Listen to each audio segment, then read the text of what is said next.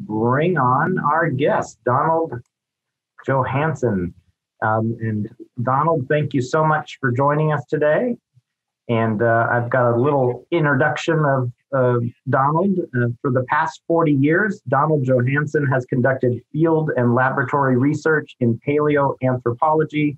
Most notably, he discovered the 3.18 million year old hominid skeleton, popularly known as Lucy, through grants from the National Science Foundation, the LSB Leakey Foundation, and the National Geographic Society. Johanson has carried out field research in Ethiopia, Yemen, Saudi Arabia, Egypt, Jordan, and Tanzania. He is an honorary member of the Explorers Club, a fellow of the Royal Geographical Society, a member of many other professional organizations, and a recipient of several international prizes and awards. He has written, among other books, the widely read Lucy, The Beginnings of Humankind, and numerous scientific and popular articles. In 1994, he co-wrote Ancestors in Search of Human Origins and narrated a companion Nova television series seen by more than 100 million people worldwide. Johanson is a frequent lecturer at the university and other forums in the United States and abroad. And Mr. Johanson, thank you so much for joining us today, and we really appreciate having you. If you'd like to go ahead and share your screen, you should be able to do so and start your presentation. Well, before I start my presentation, I'd just like to welcome everyone and thank all of you down there in Tucson, especially the folks associated with this learning program. It's been a joy getting this thing all set up without any problems. And you mentioned all the places that I've been and traveled to and done research. And I guess I thank my lucky stars that I did that before COVID decided to make an appearance. And you can well imagine that many of us in the field of anthropology, especially your excellent anthropology department down in Tucson, we're all frustrated that we can't get to the field and continue with our research. And in some cases, we even can't travel to museums where these original specimens all reside. So this fall, actually beginning in the summer, the Institute of Human Origins, where I work at Arizona State University, we have also been doing a number of Zoom calls around the world and finding this an interesting new opportunity for us to be able to share the results of the work that we've been doing and a little bit about where we're going with our research. So I'm going to share my screen now and open this presentation and run it. Here we are. Okay, so I'm going to be really relating to you today the story of Lucy, why she has been so important, and what I mean by that, her species, which we'll learn about, Australopithecus afarensis, so important in our vision of the earliest stages of what I like to call the human career, when our ancestors were really just a little bit more than the ape that stood up, that takes us back to 4 or 5 and now 6 million years ago. And why Lucy's sitting at around 3.2 million years is about the halfway point, which gives us a very interesting understanding of what was going on with early hominid evolution. I've included my information here for those of you who might have an interest in sending a specific email, or if you'd like to go to the iho.asu.edu, you'll see much more about the Institute of Human Origins, which I founded way back in 1981 and was acquired by ASU in 1997. We have some 17 scientists now associated with the Institute who are doing work in terms of paleontology, in terms of modern human behaviors, in terms of genetics, and so on. And it's a little bit of a teaser that they sent you. That is to say, connecting the human past to the global future. We are obviously studying the past, the origins of humankind, and looking for aspects of that research that might have some bearing on a number of issues. One is what makes us human. Secondly, how did all of that happen? What was the process? And what lessons can we learn from the past that might tell us something about what we should be doing now to ensure a long and lively future for this incredible species, Homo sapiens.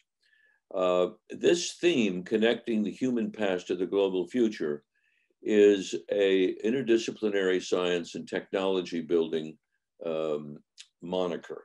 This is a building that is being built as we speak in Tempe on the ASU campus. It will be the entry building to the campus, right at a rapid transit stop and so on. There'll be 4 floors.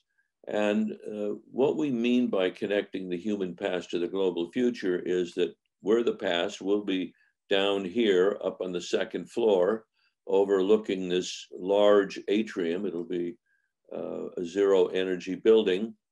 And we will be interacting specifically with the Wrigley School of Sustainability.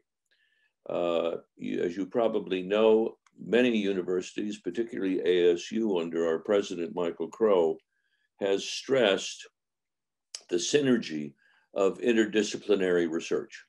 And paleoanthropology, talking to someone the other day, they thought that was a study of old anthropologists, but it's a study of our origins, that the study of paleoanthropology is in itself interdisciplinary, multidisciplinary, and international in its scope.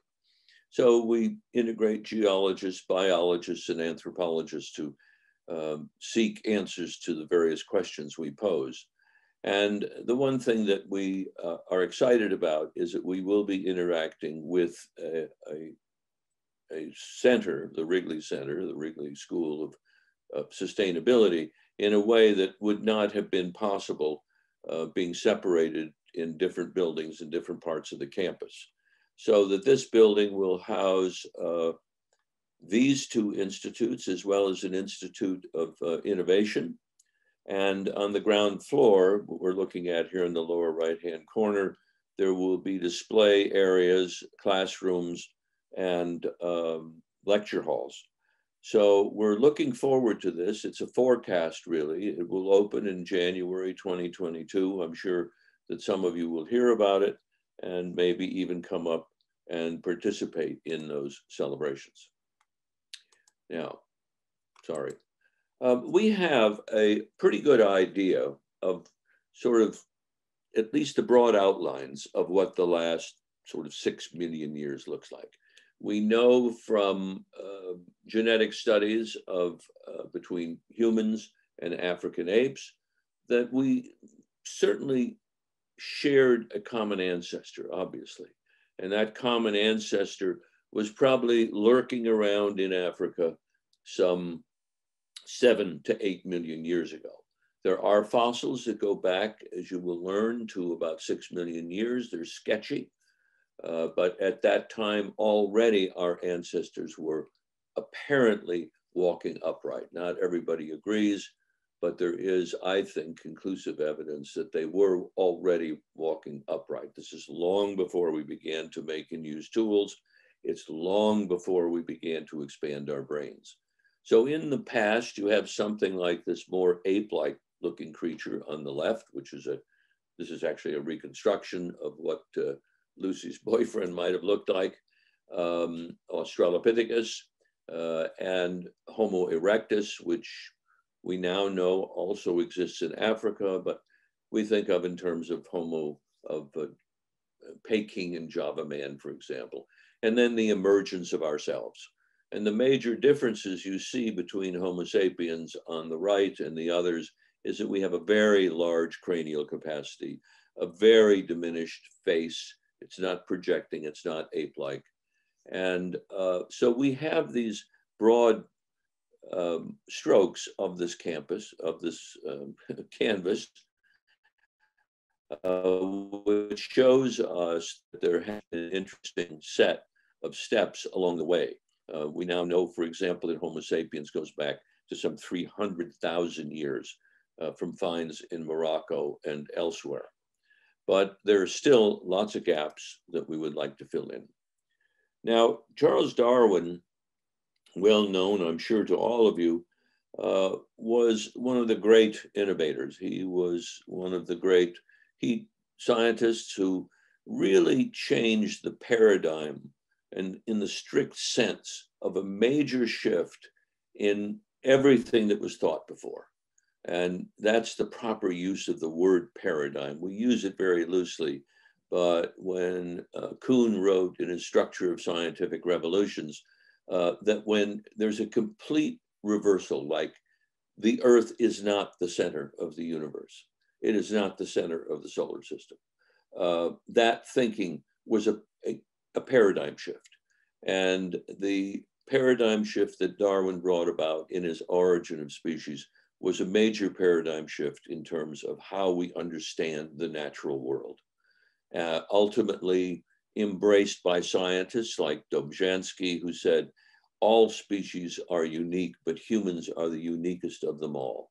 And he also said that nothing makes sense in the biological world except in the framework of evolution.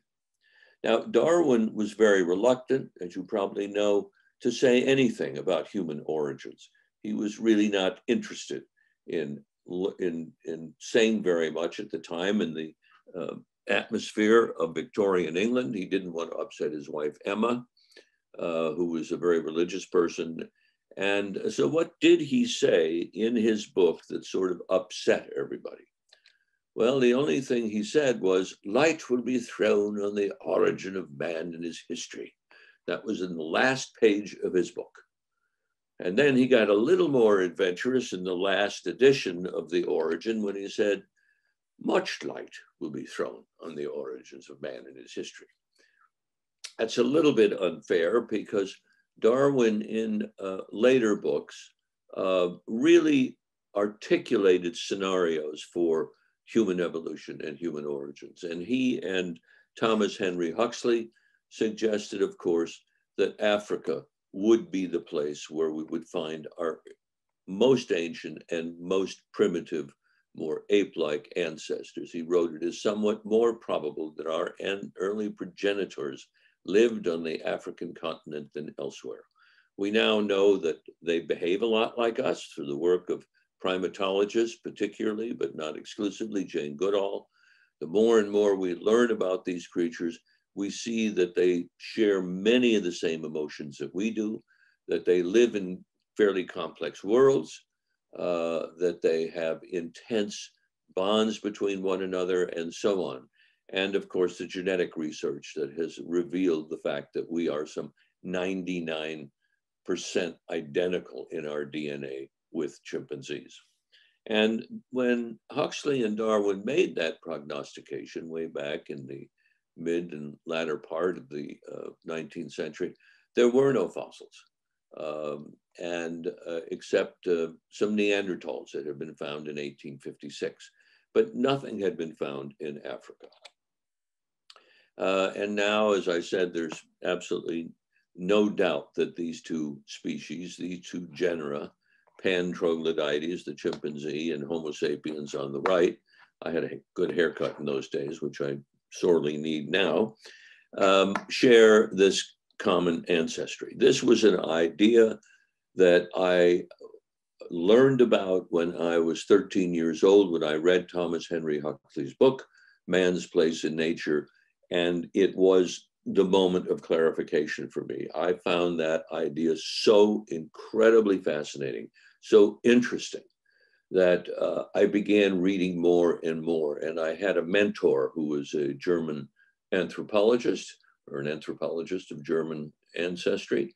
And he had a vast library. And I began reading, and I decided in high school that this is really what I wanted to do, to go to Africa and look for fossils. Whoops, why are we going back to that one?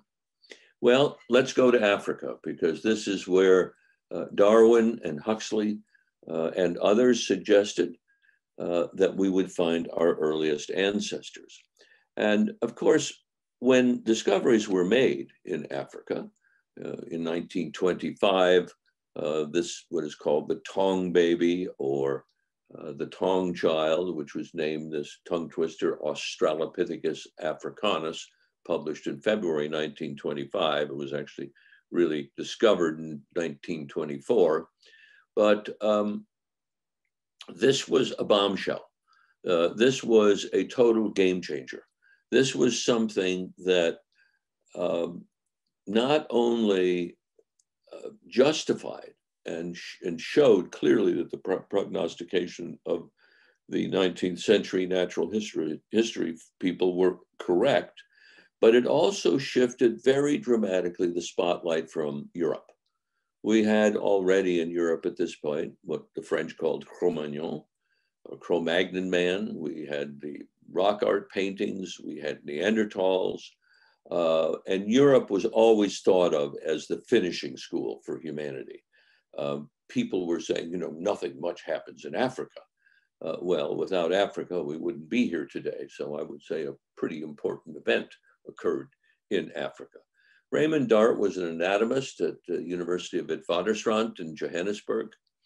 And he stunned the biological world by saying, this is a specimen of a child, probably died around 3 years old. But there were certain features, particularly in the posterior part of the brain and other things that suggested to him that this would have grown up into an upright walking creature, particularly because the hole at the bottom of the skull, the foramen magnum, the big hole where the spinal cord comes out, was not facing backwards, but facing downwards. So this was a remarkable test. You know, people talk about, well, how do paleontologists, how do people who are not in white coats in laboratories who can mix things together test things? Well, we pose a hypothesis and we look for things like this that would test that hypothesis, whether they would prove it or disprove it. And the oldest human fossils continue to be found in Africa. In 1959, I was 16 years old, and the late Mary and Louis Leakey, working in northern Tanzania, just on the edge of the Serengeti, a very beautiful, romantic sort of place at Olduvai Gorge, recovered this cranium, which is variously known as Nutcracker Man or Zinjanthropus or Deer Boy or whatever. But it was the first really well-dated fossil. The geologists studied these strata. They saw that it was obviously associated with extinct species of animals, but also they found a geological horizon, a geological layer of volcanic ash. And geologists at the University of California at Berkeley were developing a method along with others known as argon dating. And they found out that the stratum from which this came was probably about 1.8 million years in age. So this now shifted attention from Southern Africa to Eastern Africa, to probably some of the most beautiful landscape in the world, to the Great Rift Valley, which you see here, which is quite remarkable. This is a line, a scar on the face of the earth, actually, that is one of the great geological developments on the planet. And it's a wonderful place to go. It's an enormous, like a giant Grand Canyon. It starts down here in Mozambique and continues northwards, as you can see, all the way north here to this large triangular area where we will be focusing our attention shortly. But it's along this eastern branch. Here's the western branch, but the eastern branch has been produced by the Horn of Africa, moving away from the hard core of Africa. The hard core of Africa has been pretty much stable for something like 500 million years. So this was a continent of great stability. One must think about that. One must also think that it is a longitudinal country. It's not horizontal, so it's not latitudinal, which means that there are a vast number of different kinds of environments, from deserts in the north to tropical rainforest through the equator down to more deserts in the south and so on. So it was an area that was also very rich in the Miocene, say pre-8 to 10 million years ago. It was very rich in tens of species of apes, not just 2 or 3 that we have today. You know, the bonobo, the chimpanzee, and the gorillas. There were many different species of apes, and they were all adapting in their own specific way. And evolution, through the process of natural selection, as Darwin had suggested, was beginning to craft different species, and these were adapted to various environments. There was geological change, like the development of the Great Rift Valley. There was a growing drying in the Pliocene and Pleistocene, and so on, that isolated these various apes and allowed them to sort of evolve in their own evolutionary trajectories. So we had first a discovery here in Southern Africa of the Tong baby, and then the discovery here in Northern Tanzania, just here at the base of Ngorongoro crater. I'll bet some of you have been to the Serengeti or to Northern Tanzania. I hope you have. And if you haven't, I would strongly suggest that you go on safari sometime. And has progressed up through southern Ethiopia, where I first worked in 1970. So I guess I've been working there for almost 50 years, long time, and up into the Afar, up to Lake Turkana here, and then into other places in the Great Rift Valley. Hadar in the satellite photo, this is roughly Ethiopia in here. I haven't put any country boundaries on this. This is Lake Turkana, where Richard Leakey, son of Louis and Mary Leakey, has been working since the 1960s and making incredible discoveries there of our human ancestors, the capital of Addis Ababa. And as the rift continues, particularly because of this motion of the Horn of Africa, the Somali area, it has vastly opened up the Great Rift Valley into something like 600 miles on a side. And this part of the Rift Valley was really ignored until the 1960s, the late 1960s, when a French colleague of mine began to explore what was truly terra incognita. And he came back to Paris, where I first met him, and he was exuberant. And he said, you know, if you think you have the fossil, the Homo in the Turkana area, you come to the Afar. And he invited me to come with him. And we spent in 1972 a survey along this Awash River.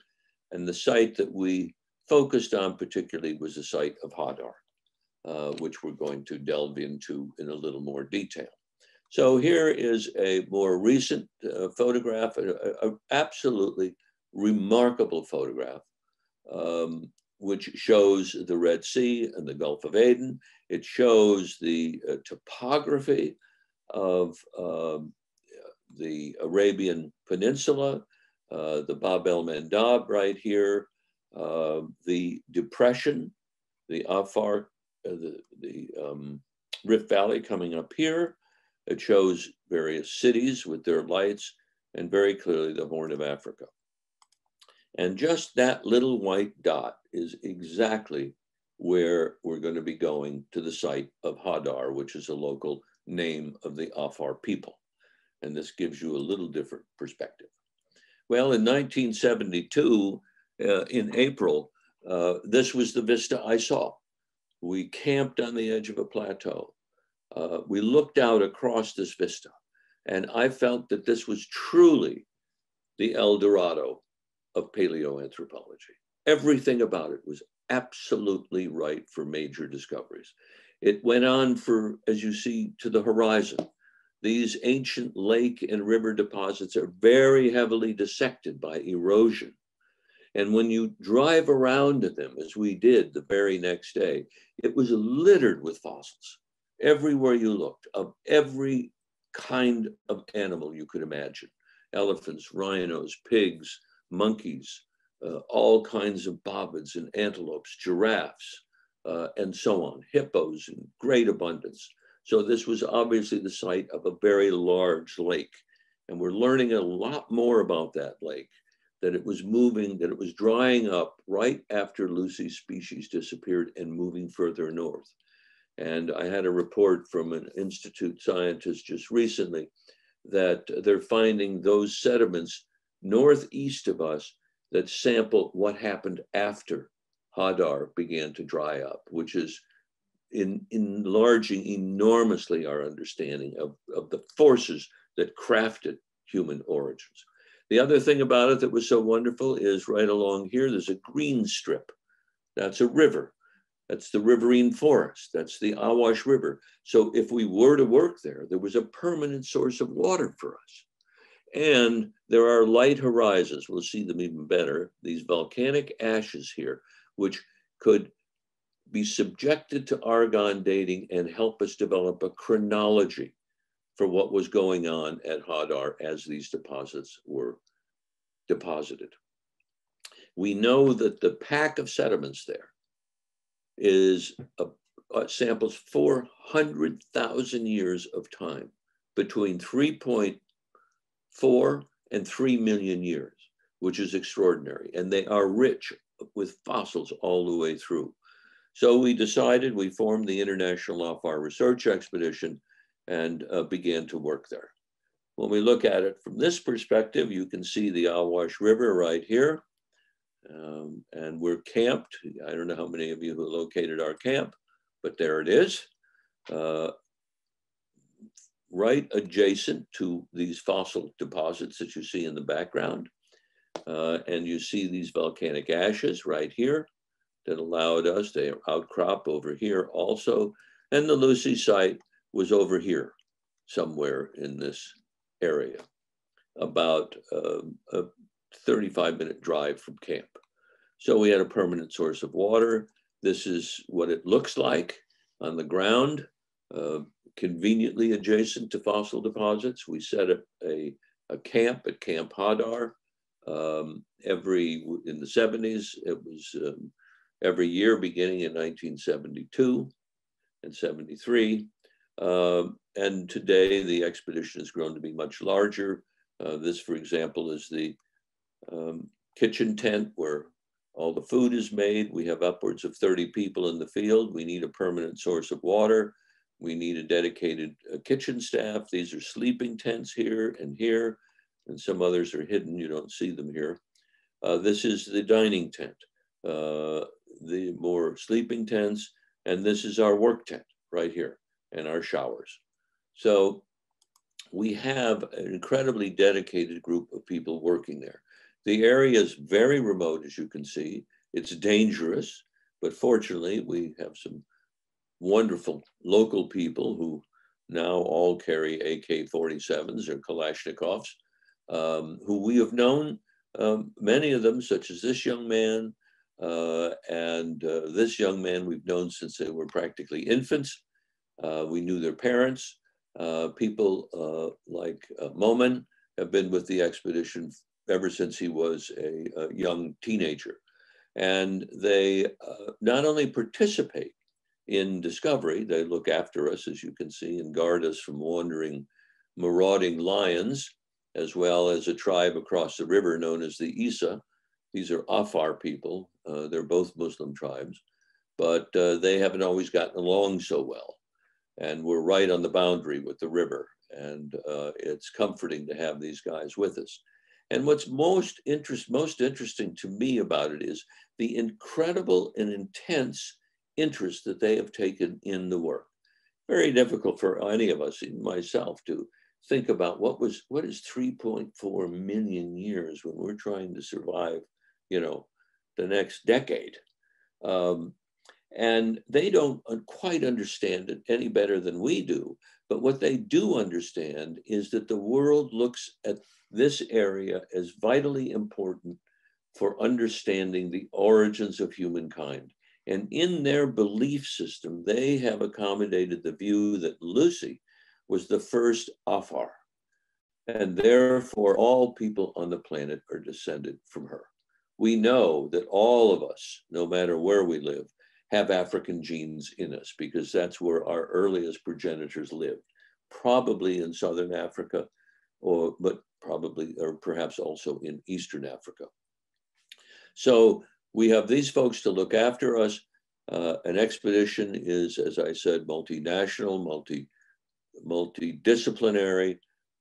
These are the people with whom I would not be talking to you today, who take 2.5 months of a year to spend out there under really challenging conditions, to share that dream of trying to understand the earliest origins of humanity. Our camp is now, we started with kerosene lamps, and being old-fashioned, I miss those days. But now we've got internet and we've got electricity because of solar panels. It makes things a lot easier, I know.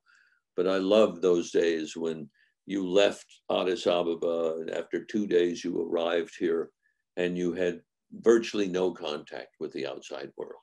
You didn't care what was happening in Washington, D.C., for example.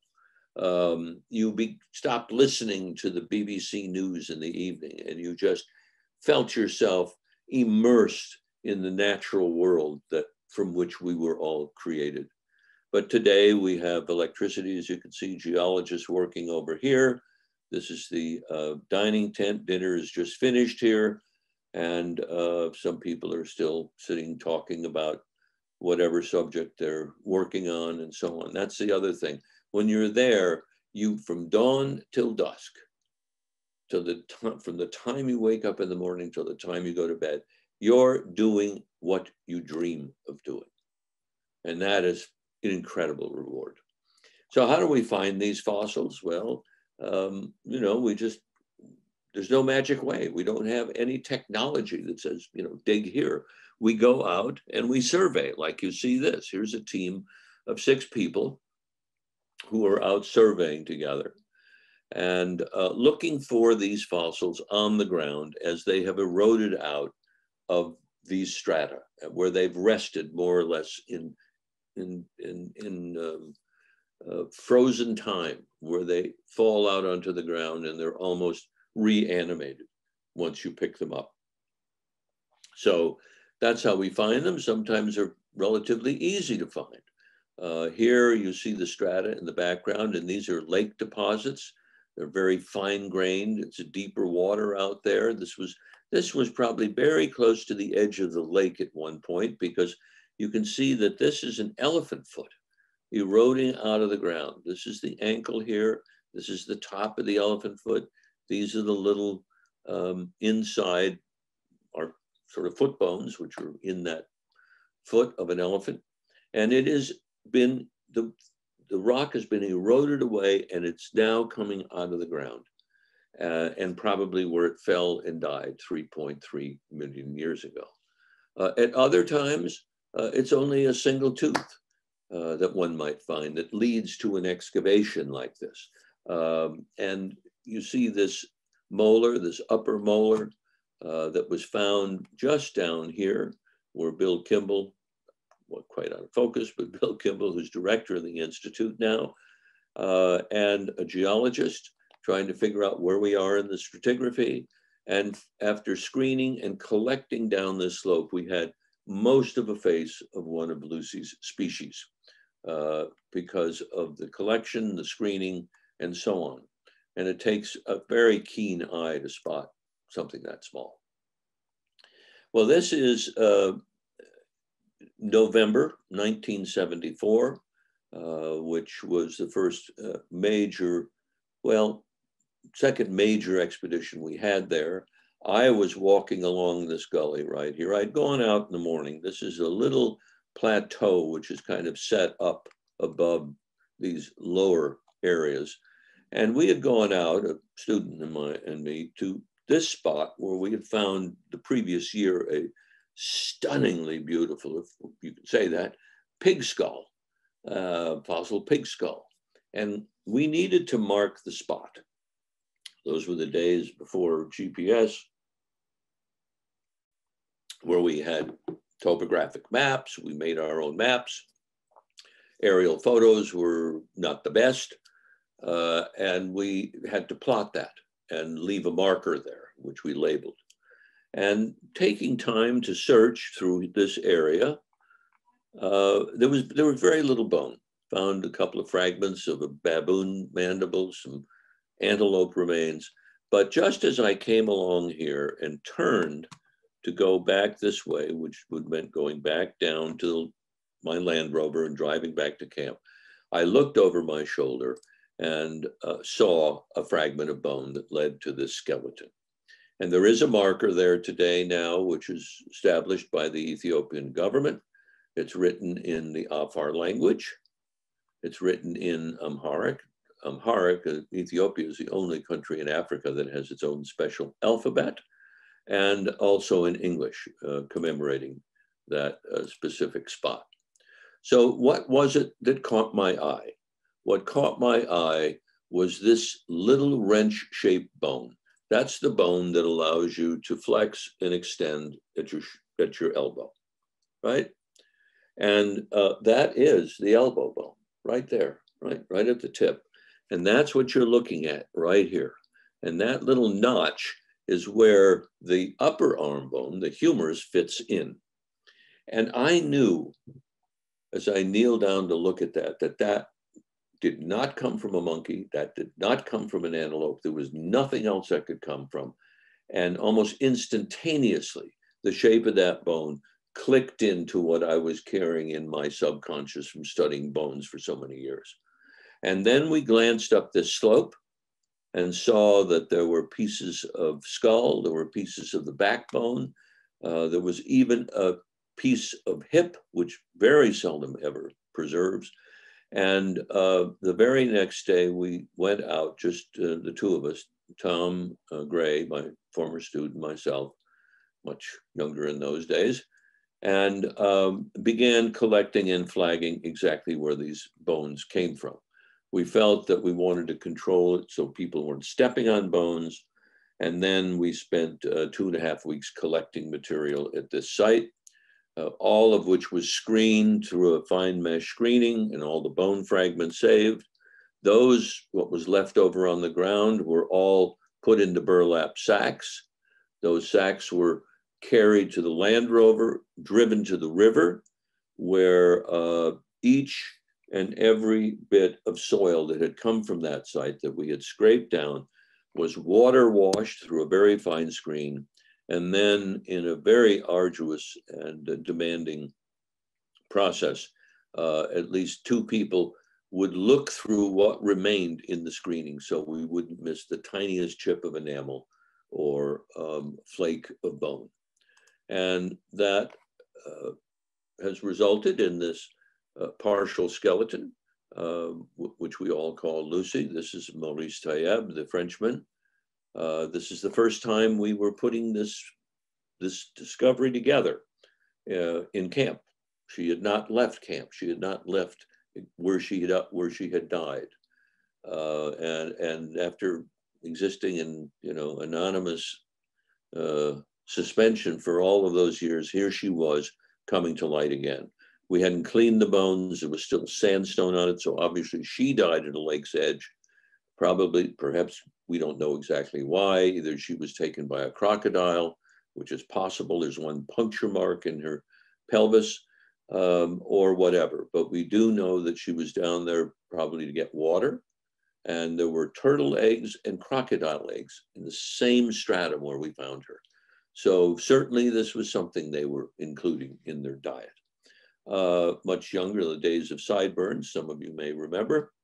And it was an extraordinary expedition, an expedition which resulted in this skeleton becoming really literally iconic. Probably the best known fossil skeleton of a hominin of the 20th century. Her name comes from Lucy in the Sky with Diamonds, the Beatles song. I was playing a Beatles tape on my little tape recorder, and a member of the expedition said, "Do you really think this is a female?" And I said, "The teeth are so small, The bones are so lightly built, this has to be a female. And she said, why don't you call it Lucy? And there was no going back. And then in 1978, 4 years later, we gave her that scientific moniker, Australopithecus afarensis, after the Afar and the Afar people, and it was published as a unique new species. She was only about 3.5 feet tall. If you look at the length of her thigh bone, just look down at one of your thigh bones and put a ruler next to it. This was only 12 inches long. Ours are much longer. We know that she was an adult because she had her wisdom teeth erupted. The third molars were present. And all the bone growth, where bones grow along those growth plates, was fused. We didn't know what that meant biologically. We now know from studies of the dentition, particularly, that they matured much more rapidly, more ape-like. And she was probably about 11 or 12 when she died. Yet she was a young adult. Whether she had children, we don't know. Also, when you compare the arm, the upper arm, it's almost the same length as the lower limb, the femur or thigh bone. Look at yours, how much longer your femur or thigh bone is than your humerus. So she had relatively short legs, probably a leftover from the time when they were using all 4 extremities for climbing around in trees or whatever. So, and the hip, we have the tailbone, here the left innominate or hip bone, we would call it. We have a knee and we have an ankle. And all of those regions, so critical for our mode of locomotion, walking upright, are virtually identical to our own. The first publication I made on the fossil knee joint was with an orthopedic surgeon. And I brought it to him and he looked at it and he said, well, it's identical to a human knee. It's the kind of things we put in when people have, I bet some of you have had a knee replacement, but it was much smaller, but it had all the hallmarks. And I'm not going to go into the details. I'm going to talk all afternoon about just the knee, but there are slight nuances in that knee that's 3.4 million years old from another individual that are identical to the ones that we carry in our skeletons today. Lucy became almost instantaneously popular. She's best known even in Ethiopia as Lucy. Here's a Lucy College, for example. There's a Lucy Bakery. The women's international soccer team is known as the Lucy team. There are political publications called Lucy. And there are all sorts of things named after her. Even a hotel now has been named after her. And then even in our society, here's a Tazo tea bag. It says, some say all human beings descended from a single African primate named Lucy. If it's true, she probably enjoyed taking a break from the kids with a soothing Tazo red bush tea. Well, so my favorite cartoon is a paleo cocktail party. And here you see she's being introduced and he's saying, oh, not the Lucy. But she needed an Ethiopian name.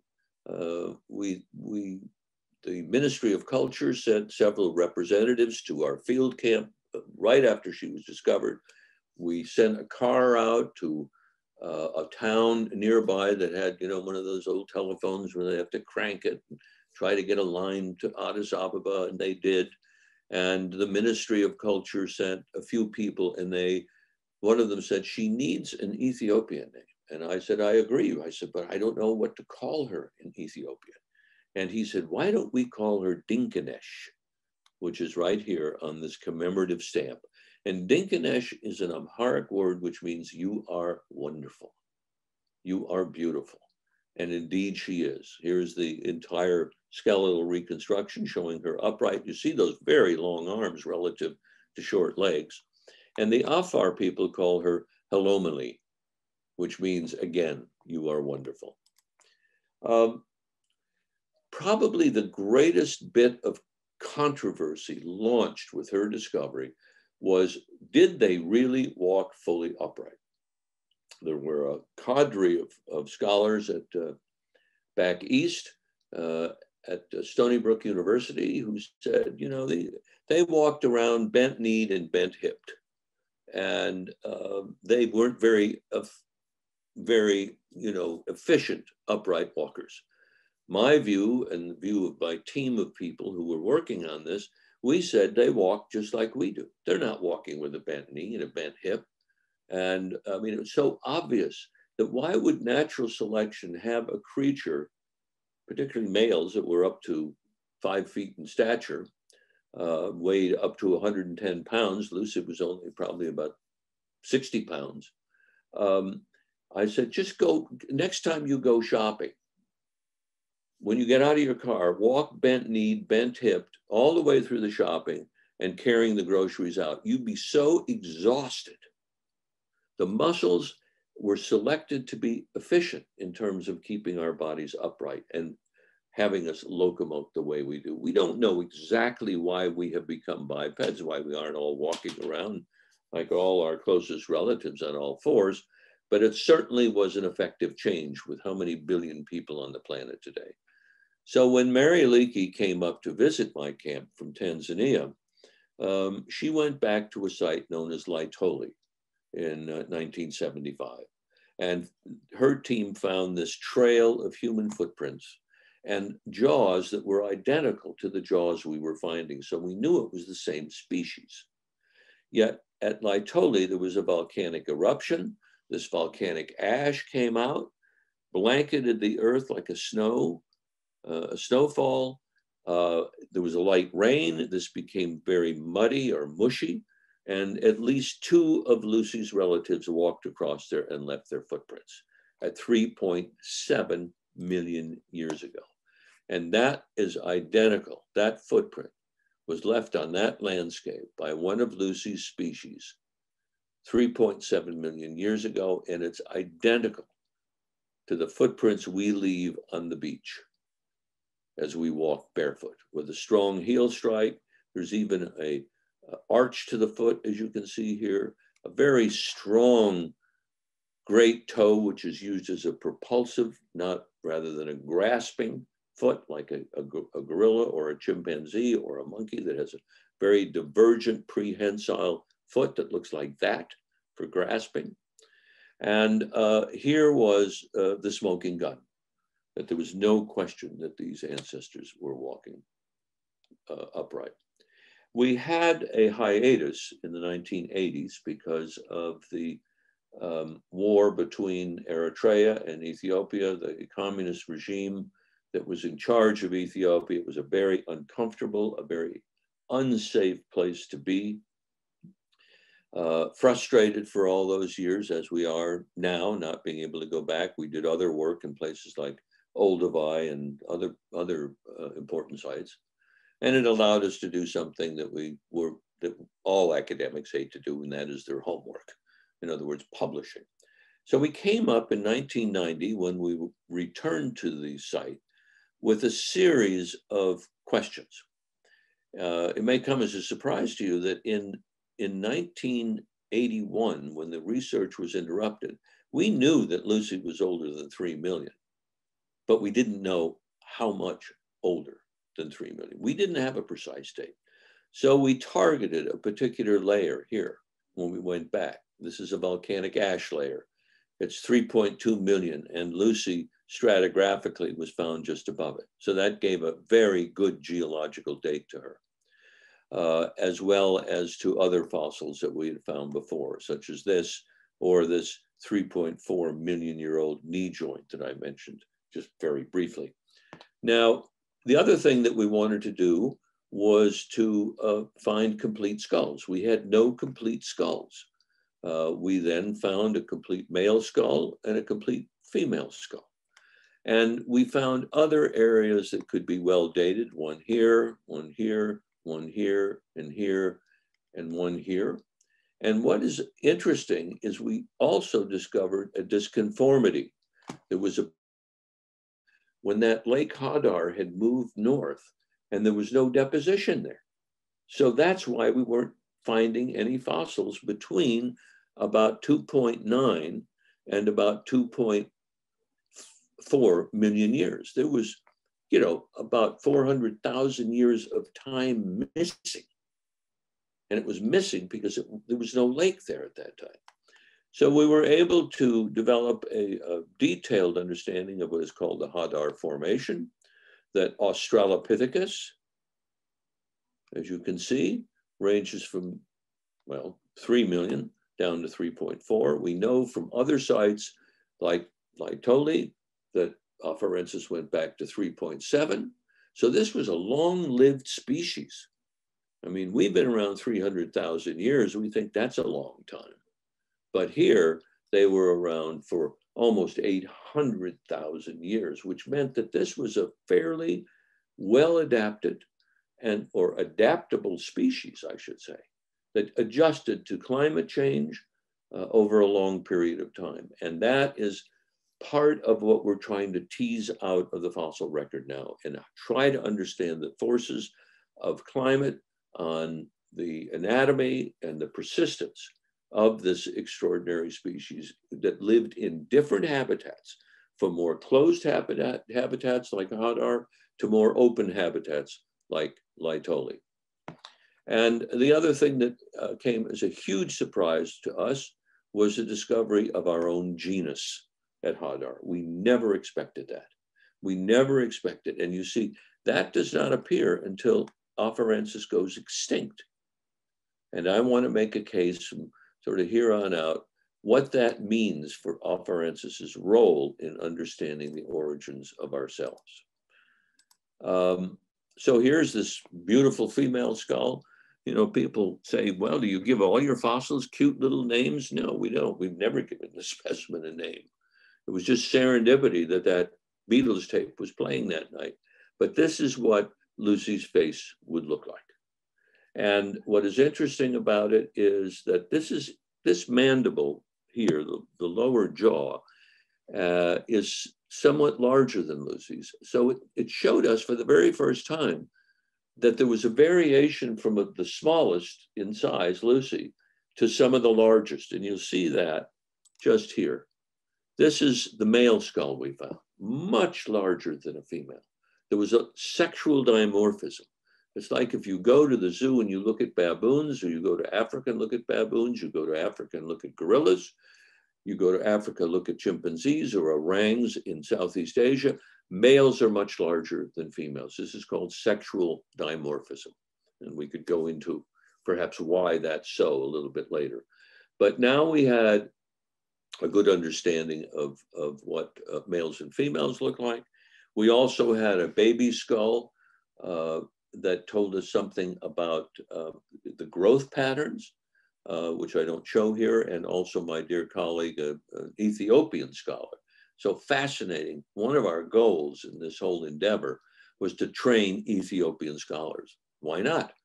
I mean, they're interested in this work. It's their country. It's like, think about us here in the Southwest, right? How would we feel if the French or the Germans came over here and dug up all our Native American sites and took everything back to Europe? You know, we're interested too. And an Ethiopian student who's now a professor at the University of Chicago, where I got my PhD, was a postdoctoral candidate at ASU in the Institute.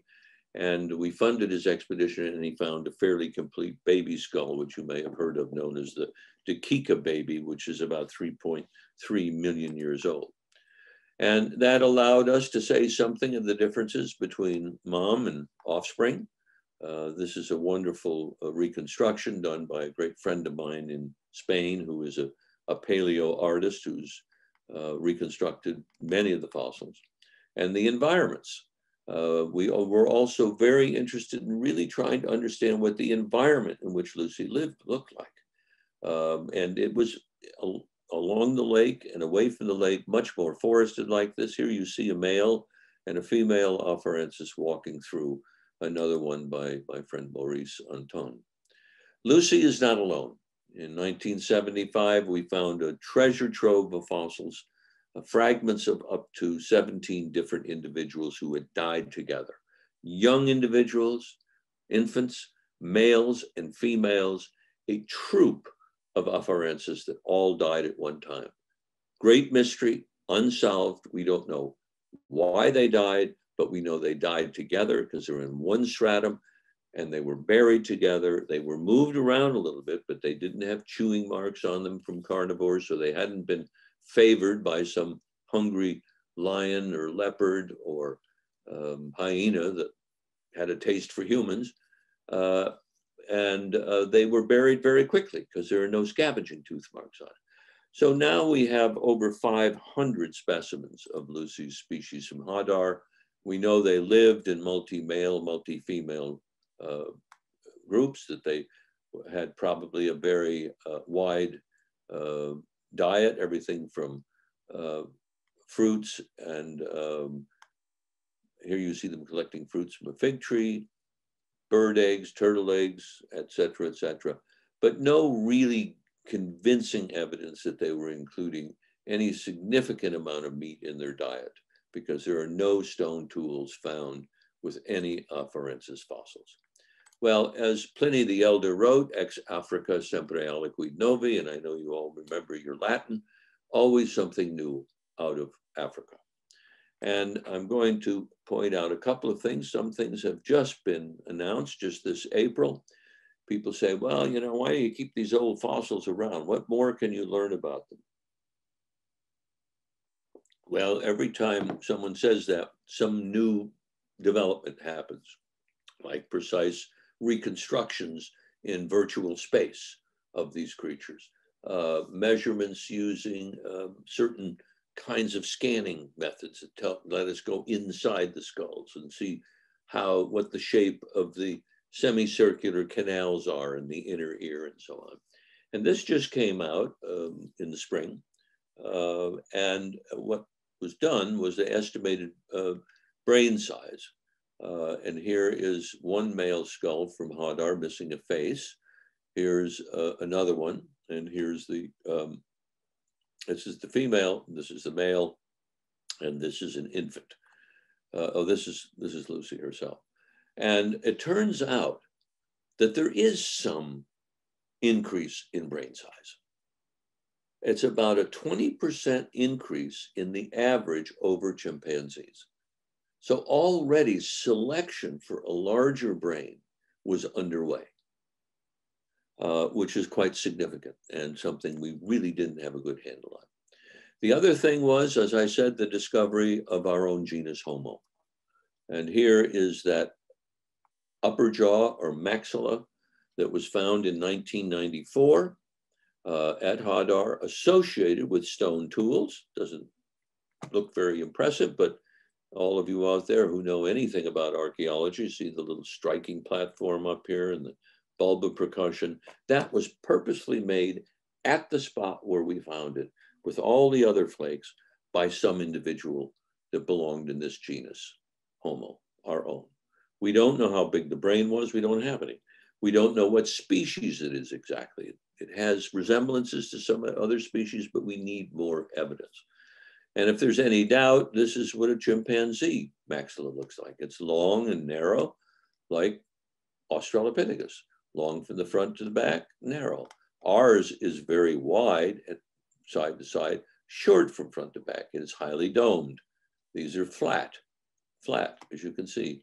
And ours has a very different shape, arch, from something like chimps or Australopithecus. So this was a major discovery.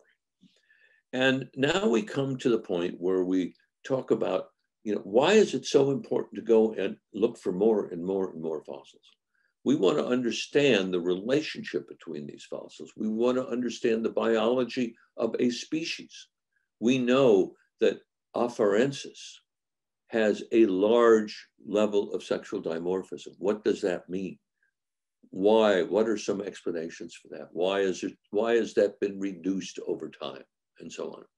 So in 1978, I participated in a international symposium in Sweden and announced Lucy as a new species.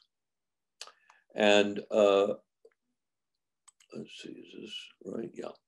And what we know is that afarensis was probably an ancestor to, let's see, I'm sorry, I've got those slides mixed up, but that doesn't matter. I predicted at that time that Lucy's species, Afarensis, was an ancestor to Homo and an ancestor to that big skull you saw from Olduvai. And subsequent to that, fossils have been found between those, this one, which is like Afarensis in the face, but in the back of the skull, like Boisei. So that's an important link between Afarensis and Boisei. Another species that has been found back in '97 has an Afarensis face, but very large, enormous teeth like these. This was another lineage. And then the lineage that led to Homo was, we found this 2.4 million year old upper jaw in 1994. So that helped to substantiate my earlier hypothesis. And that Homo jaw was found by another one of the Institute scientists, Kay Reed, when she was working at this site, which is known as Lady Gararu, which is about 20-25 miles northeast of where Lucy was found. And this was a site I first explored in 1972. And she looked in my field notes and said, boy, a lot of interesting fossils there. Maybe I'll go there and look. And one of our doctoral students, Chalachu, an Ethiopian who's just defended his PhD and is now teaching anatomy at the University of Missouri, was the one who found this fragment of jaw. This is the fragment of jaw right here. It's a left half of a lower jaw. This is the outside of the jaw, the inside of the jaw, the top and the bottom. It's 2.8 million years old. And what's important about this jaw is that the way that it's configured in the front and the outline of what that front looks like is very much like Afarensis. But in the back portion of the skull, it's very much like Homo. So it's intermediate between Afarensis and later Homo, and has been placed into the genus Homo, as you can see right here. And that's another link along that branch. Because when I first suggested this, and there were no fossils here, there was over a 1 million year gap between Afarensis and these later fossils. So over time, this hypothesis has been tested. So today, these are the potential lineages which we have reconstructed on the basis of these new discoveries. And recently, a complete skull of this species, Anamensis, was announced by another Ethiopian scholar who has my old job at the Cleveland Museum of Natural History. And it appears that there is a fairly continuous record now of evolution actually allowing us to look at lineages, which is really, to me, very exciting. And who plays the central role to this, to a very large extent, is Lucy's species, Afarensis. Now, looking back to 1970, the first year I went to Africa and worked on an expedition, and when I could begin to call myself a paleoanthropologist, this is what the fossil record looked like, right? You had Africanus and Robustus and Boisei. You had Homo habilis, Erectus, Heidelbergensis, that's the Heidelberg jaw, Neanderthals, and Sapiens. Today, the family tree has become more species rich.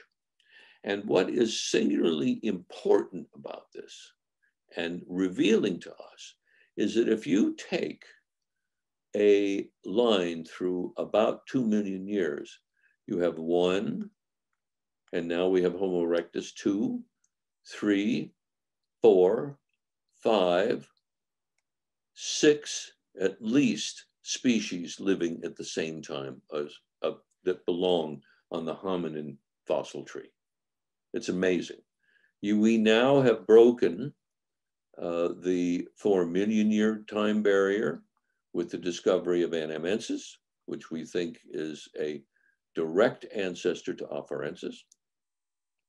And there are some, and these I would call Australopithecus. The orange are the robust ones, the big ones with the crest and the massive teeth, and other ones which are non-robust, like Africanus, afarensis, anamensis, and so on.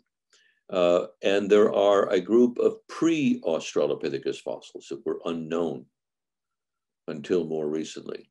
One of them is Ramidus, which is Ardi, which was discovered by Tim White's team in the Middle Awash, and perhaps another species directly ancestral to that called Ardipithecus cadaba, and a couple of others, one specimen from Chad, although they think it had this sort of lifespan. They have a couple of specimens now, and one from Kenya known as Auroran tuganensis, which has thigh bones associated with it, which is probably the oldest evidence of upright bipedalism and locomotion.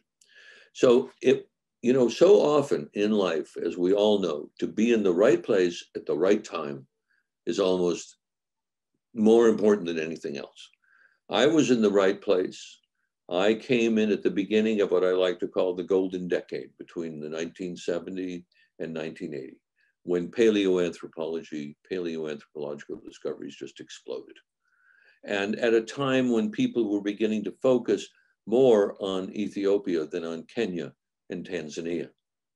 And when we look at Ethiopia's contributions from 6 million years through these various species and so on that I talked about, and I didn't really stress that the 2.8 million year old jaw that was found by Kay Reed's team is associated with stone tools. So not only is it the oldest evidence for our own genus, Homo, it's also the oldest evidence for the association of Homo with stone tools. So we're beginning to get a pretty interesting, deeper understanding of hominid evolution. We see that one of the early things that happened was canine reduction. What did that reflect? Did that reflect a change in diet? Did it reflect a change in behavior? Was there less competition for males for females? Why did that all happen? And then we saw the advent of bipedalism. I haven't put any dates on these, but this is the sequence of events that creatures began to stand up.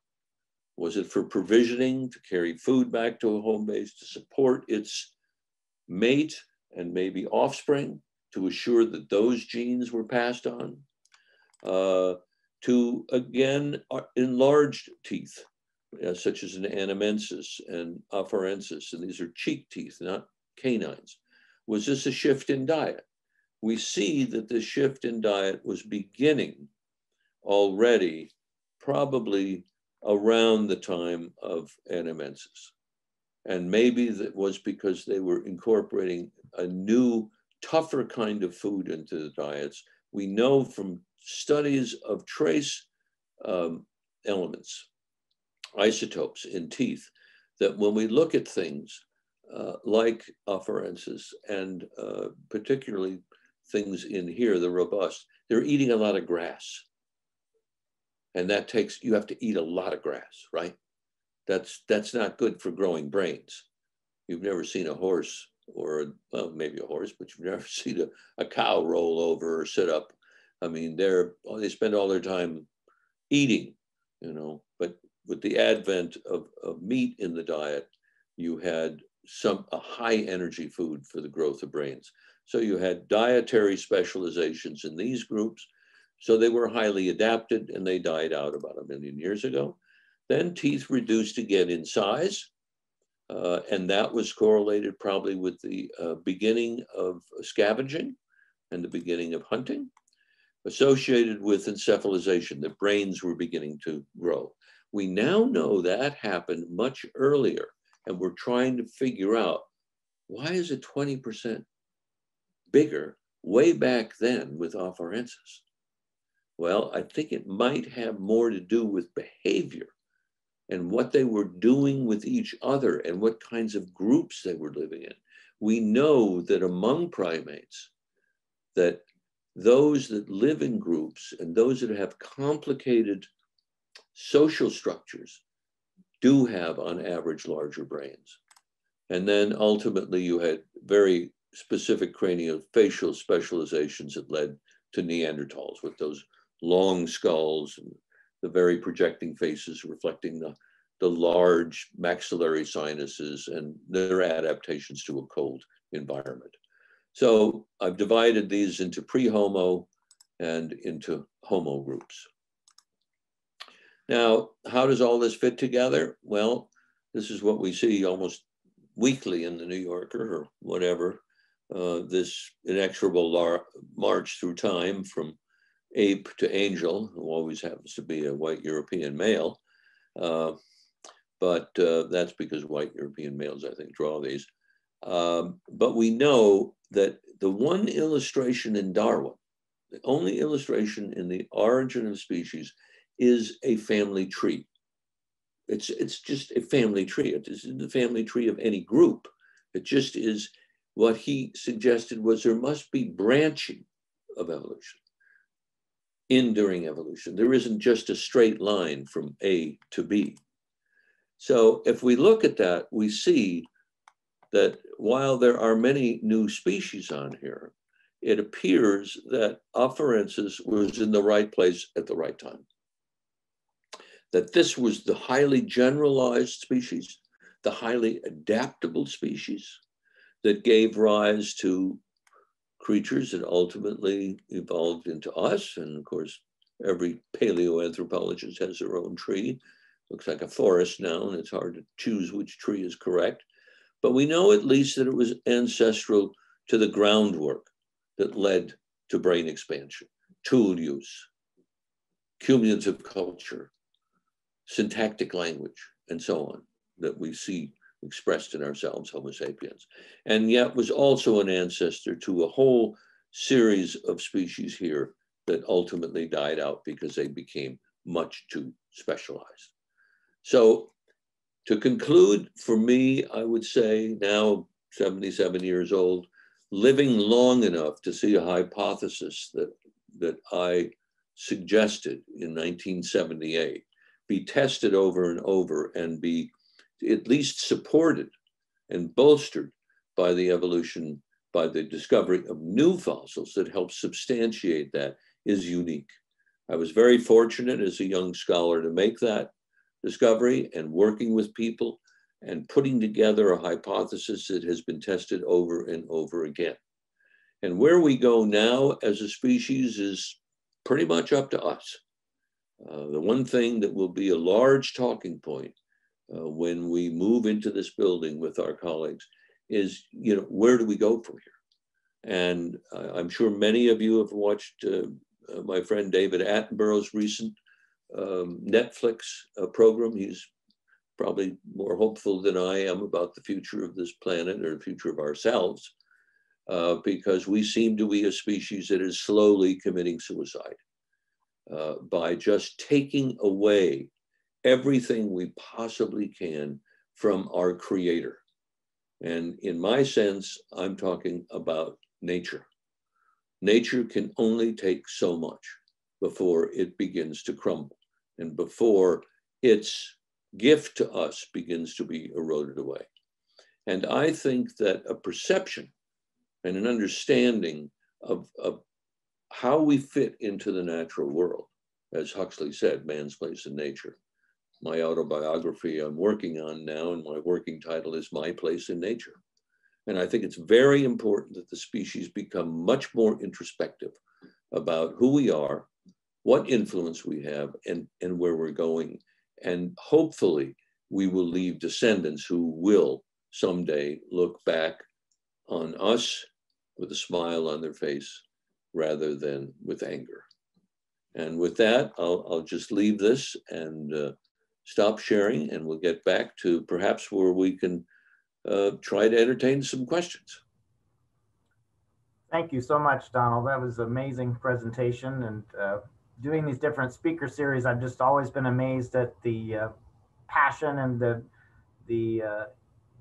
so many amazing people who sort of living their passion, I guess is what I want to say. So it's outstanding to have you with us. So as a reminder, please pose your questions through chat, and we'll bring you on, and I will start working on this. So Donald, real quick, while I get our first question going, could you talk to us a bit about when you have the first evidence of tools being used? The question of when did we first see fashioned tools in the fossil record? Of course, things like wooden tools and so forth would not be preserved. But when do we see purposely made stone tools? I would say at 2.8 million. There are tools that go back to almost 3.3 or 3.4 million that are found at Lake Turkana, very large blocks of rock that I'm not so certain they were sitting trying to make a particular flake to be used as at 2.1, 2.8 million years, that these were maybe tools that were used more for bashing. And it's interesting if we look at our closest living relative, chimpanzees. Back in Darwin's time, everyone thinks this is something that's only recently been recognized, but Portuguese sailors going up the west coast of Africa reported in their travel logs and so on that they saw these primitive humans, which were really chimpanzees, that they were using a stone to break open a nut. And we know from much more detailed work now that they do this on a regular basis in West Africa. They don't do it in East Africa. That if they can't get into one of these hard-shelled nuts, if they can't bite through it, they will use an anvil, which would be a stone, and another stone to crack it open to eat that kernel of that seed and of that nut, I should say. So it seems to me that that could have been the aha or genius moment with some early hominid that happened to put that together when he or she struck the nut and a flake came off and it cut his or her finger. And they went, aha, wow. Maybe, who knows? Maybe that was the birth of tool making. The other possibility of earliest stone tools comes from the paleontological site just across the river from Hadar, which is called Dakika, where my friend Zerai, whose team found this 3.3 million year old baby skull, the kind of baby Lucy would have, found a couple of bones with what appear to a number of people, not only Zerai, but also Curtis Marion, who's at the Institute at ASU. He works in Southern Africa on the emergence of modern human behavior. And he thinks those are genuine cut marks made by a purposeful flake that someone was using to perhaps deflesh or scavenge a kill. And those are those are around 3.4 million years. The problem with that is that there are other agencies. They could have been trampled upon, they could have been transported in a river that had stones in it that could have left similar marks. We don't know. It's only this one occasion, one instance. It's just barely opened the window. And also there have been, unfortunately, no stone tools found associated anywhere at that time horizon, either at Hadar or at Dakika. So I would say that the definitive, firmest evidence we have is at about 2.8 million at Lady Gararu with that mandible. Now, that doesn't mean that's the first occurrence. It may have an earlier occurrence. And it's the time now between when Afarensis disappears from the fossil record and presumably evolves into early Homo and the appearance of early Homo that we need to intensify our efforts and see if we find good evidence of stone tool use. Thank you so much. So our first question, it's only fitting, I think, comes from Jesse Fry, who helped organize this talk. Jesse, if you'd like to unmute yourself, and thank you for helping organize this. I love dogs, so all right, Jesse.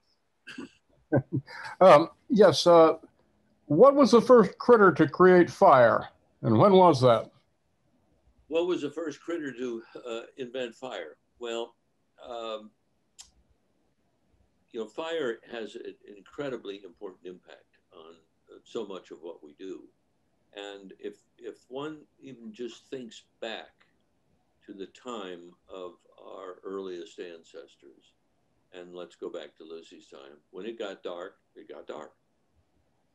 And there was much they could do about it. Maybe there was some moonlight, maybe there was some starlight, but basically it was dark.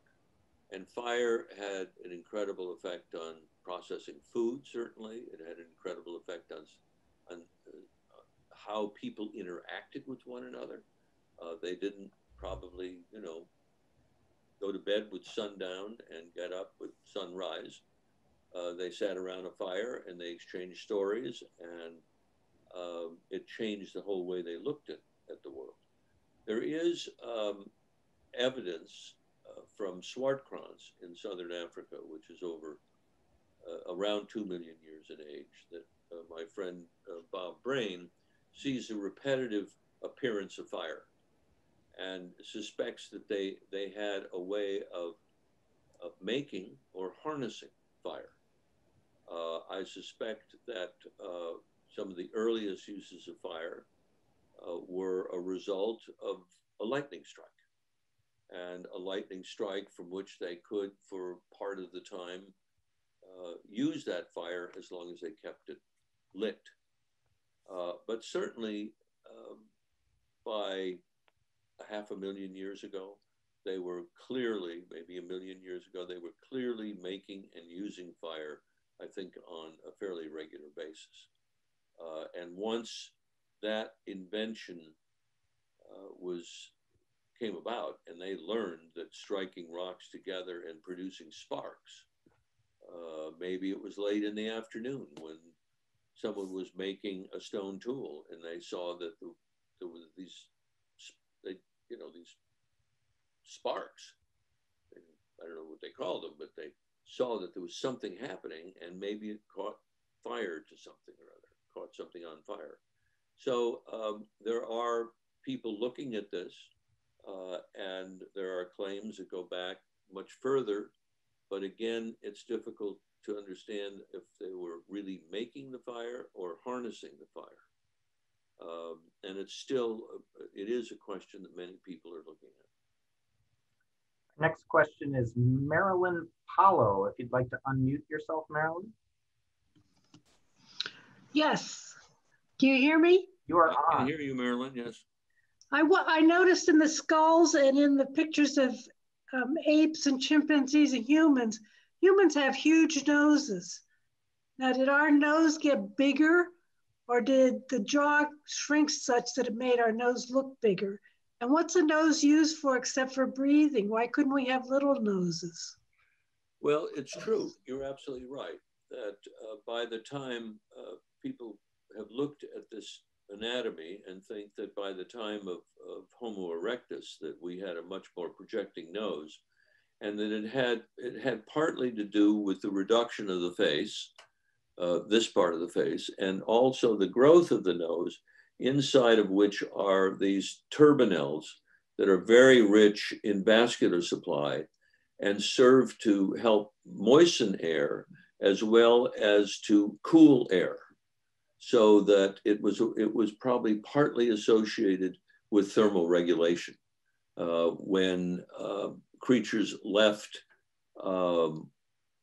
the more forested areas to the more open areas. You have exceptions, like when I was in Borneo and saw proboscis monkeys.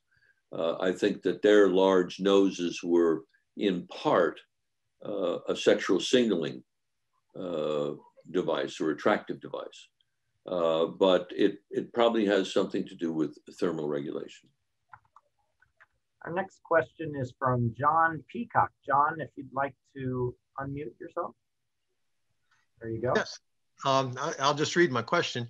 How can you determine now the amount of hair on the body, the color of the skin, or the shape of the nose without the soft tissue being present? Well, the shape of the nose leaves certain marks, muscular marks, and a certain anatomy to the nasal region that people like John Gurche and my friend Maurice Antone have seen in dissecting, so they know if they're there or not. But hair and color of skin, of course, are something that is very much up to the artists who do this, particularly hair. But if you think about it, many chimps, when you get down to their skin, are very dark, very light skinned. So maybe that light skin is okay in the forest, but out in the grasslands where you have such intense sunlight, it serves, darker skin serves as protection from the sun damaging rays of the sun, and there's selection for more highly pigmented skin. And also, I think that moving out of the forest into more open grasslands is associated again with an aspect of thermal regulation, which means that when we stand up and have really developed this eccrine sweat gland system, we want to have as much skin exposed to evaporation as a cooling process than in the forests. Our next question is Ann Story, from Ann Story. If you'd like to unmute yourself, Ann. There you go. So my question is, chimpanzees and gorilla males don't provision females and young, but human males often do. So when do you think this change from not provisioning to more family units happened? Well, you know, if you read Owen Lovejoy, a anthropologist at Kent State University, he really believes that early hominids, even at Lucy's, and he's even suggested even at Ramidus's, Ardipithecus's stage, that bonding was beginning. The one thing, and what sharing food and bringing back to a home base does is it ensures the survivability of the offspring. It reduces the chances of danger for females who don't have to wander very far. And he suggests that this may have happened very early, and suggests that monogamy can actually stretch much further back in time than most people think. Yes, male gorillas do not provision their offspring. And why would you provision your offspring if you didn't know they were your offspring? If there was monogamy and pair bonding, and you had consistent consensual reproductive events, you would be assured that they were your offspring, and you would be encouraged to support them.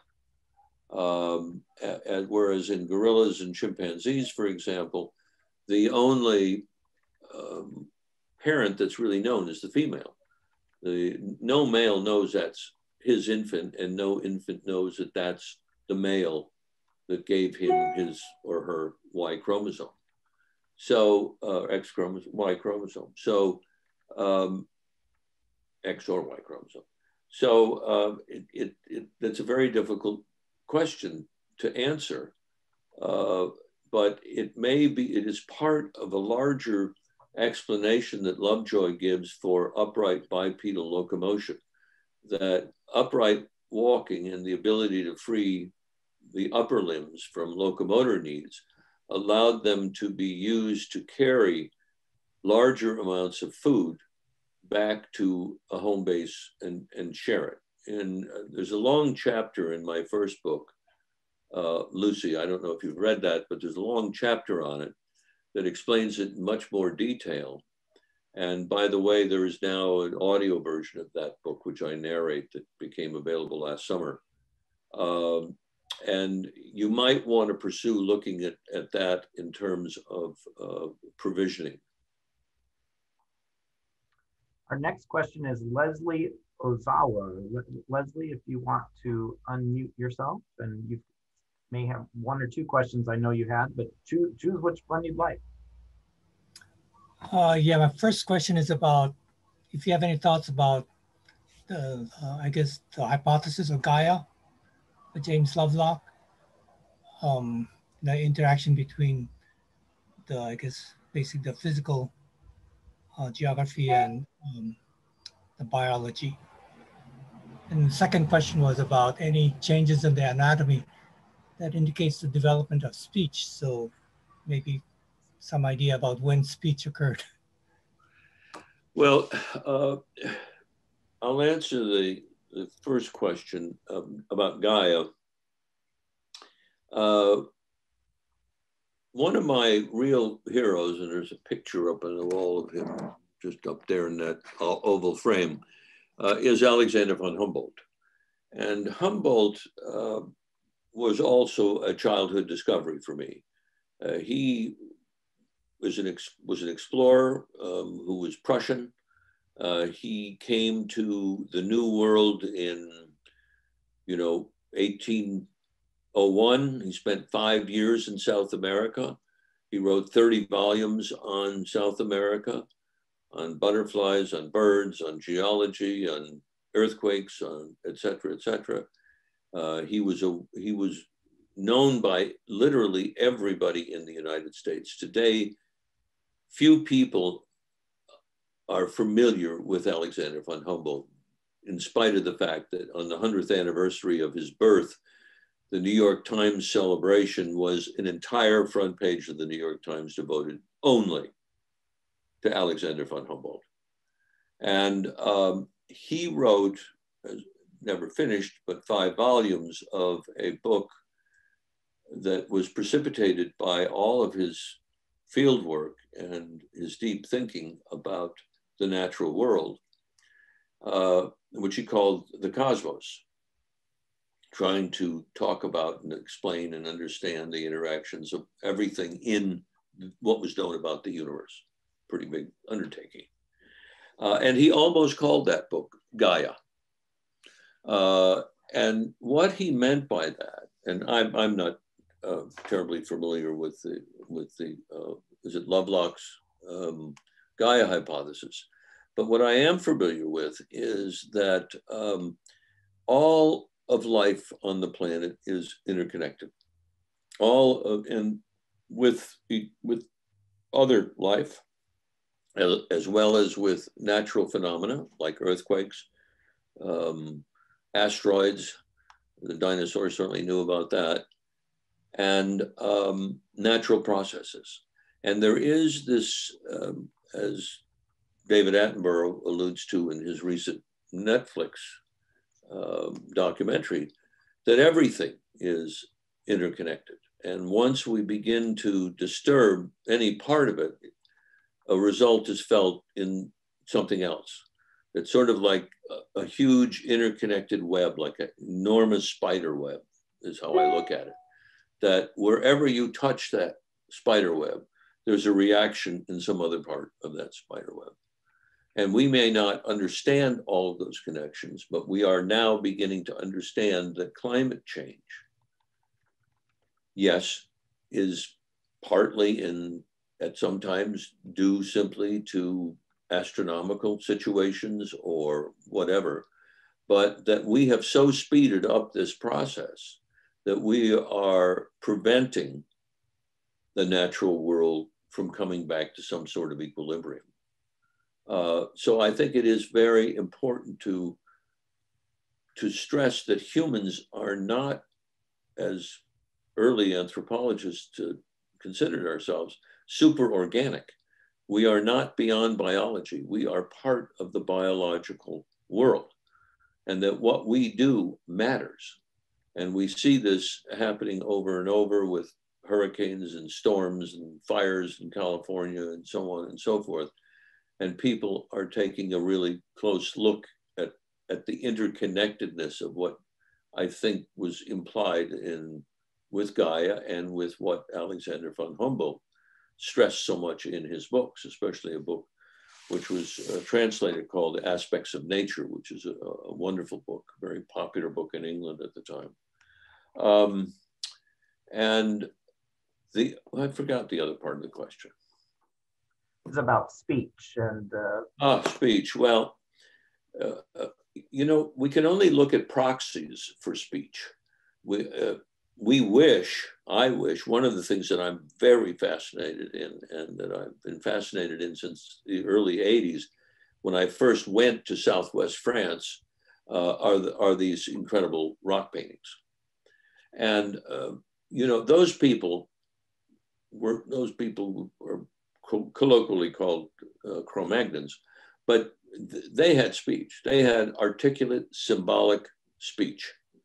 They sat around and spoke about things the way we speak about things, in a symbolic way. As we go back in time and you look at things like the amount of effort and understanding and communication it takes to build a bow and arrow, for example, at 160,000 years ago, these people had speech.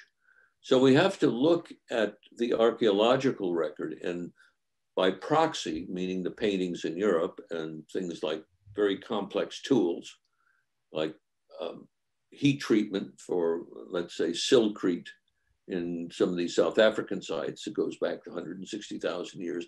This was an engineering breakthrough. And this couldn't have been brought about by using simply imitation. This had to use a level of communication that could be as nuanced as a symbolic language. Chimps, yes, they have communication.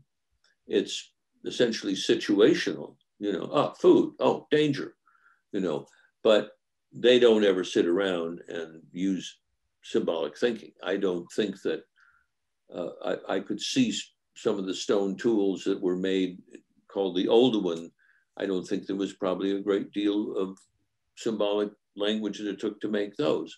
But when you get to more sophisticated tools and complex tools, there certainly was language. But I'm far from an expert on language.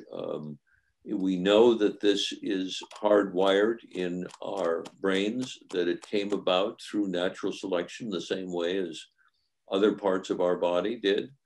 And Steven Pinker at Harvard, a good friend of mine, wrote a book called The Language Instinct, in which he talks a great deal about this.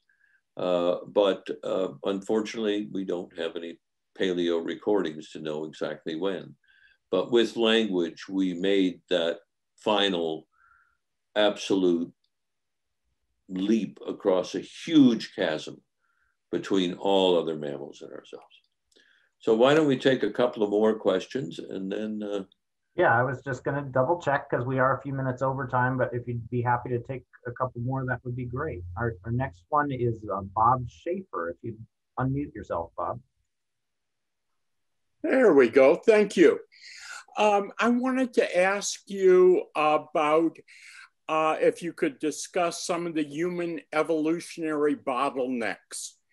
There, depending upon the literature you get into, there's either been 1 or 20 over for the most recent a few thousand years ago, some going back hundreds of thousands of years, but we have relatively low DNA diversity. And a lot of that is attributed to some of these bottlenecks and close extinction events. Thank you. Well, I couldn't have said it any better than you did. Like all other creatures, we have gone through bottlenecks. And if something like coronavirus developed 50,000 years ago, we might not be here today. I think we would be for a whole series of reasons, as you can well imagine. We are a totally interconnected species worldwide now, so you get on a plane with COVID and Kunming or Beijing, and you spread it very easily. During hunter-gatherer times, people were separated into hunter-gatherer groups, and a group of hunter-gatherers in Tucson gets sick and they all die. Very unlikely that the hunter-gatherer group in Payson, Arizona is going to get that and die out.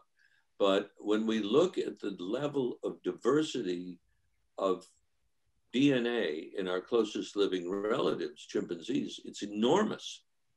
Even within a troop, they have a high level of genetic diversity, which suggests that they did not go through these incredible bottlenecks that we did. And there are, and you're speaking mostly, Bob, about the genetic literature that talks about these bottlenecks and reducing populations to relatively small sizes and making it through that bottleneck and becoming the next founder population.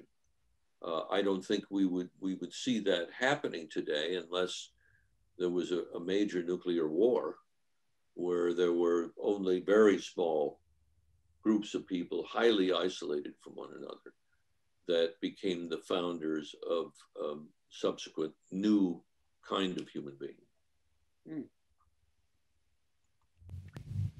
Well, I think that that's probably a great stopping point for us. And I can't thank you enough for your time and for this amazing presentation. And as I was telling him earlier, you make me feel so much younger when we're talking about species millions of years old. So I appreciate that too.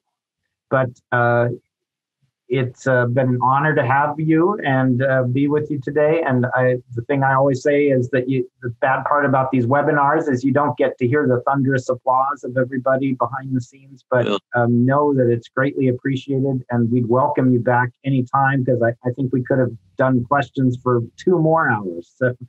Well, thank you so much. And in that vein, I would simply close by thanking all of you who signed up for this. I hope that you have a little better understanding of the kind of work that I've been doing and some of the ideas and thoughts I have about the human condition.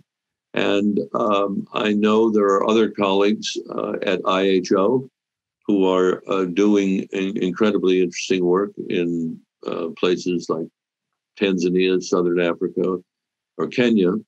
And hopefully you'll meet 1 or 2 of them in the future. So thank you very much indeed. And I wish you great success with your fundraising campaign, and salute all of you who just don't want to stop learning. What a perfect way to end. Well, thank you so much again, Donald. And we hope we'll get to see you and your colleagues here again soon. Okay. Take care, and thank you, everybody. Have a great week at Ollie. Bye-bye. Bye-bye.